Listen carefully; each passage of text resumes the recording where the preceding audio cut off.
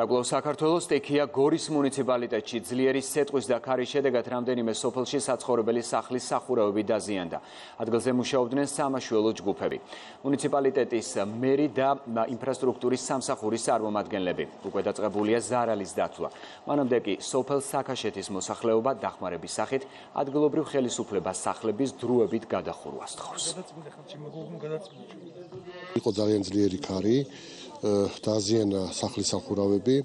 ეხლა მოხდება დათვლა თუ რამდენი ოჯახი დაზარალდა ამ ქარის შედეგად და შესაბამისი სამსახურები დაითვლიან ზარალს, მოხდება შეფასება და დავეხმარებით ამ მოსახლეობას, რომ ესეთ ხომარეობაში აღარ იყვნენ. ეს რაღაც ჟესტების იმისთან ხმაური იყო, რომ ერთმანეთში ვეღარ ვარჩევდი, რა ხმაური იყო, გეგონება გრუხუნი, აი სასწაული ხმა იყო. და შემეშინდა, ძალიან შემეშინდა, რომ აი თუ არ გადაიღოს ეს კაკალი, აი რო დგას, ასე იყოს უძირს დაწოლილი. 2-3 წუთში უკვე ჩამობერტყა ძირსას ყველაფერი. 5 წუთი მაინც იყო ეს ამბავი, აი 4-5 წუთი, დიდხანს არ ყოფილა. მაგრამ რა რო გამოვედით, ისეთი ამბავი იყო, რომ საშინელება.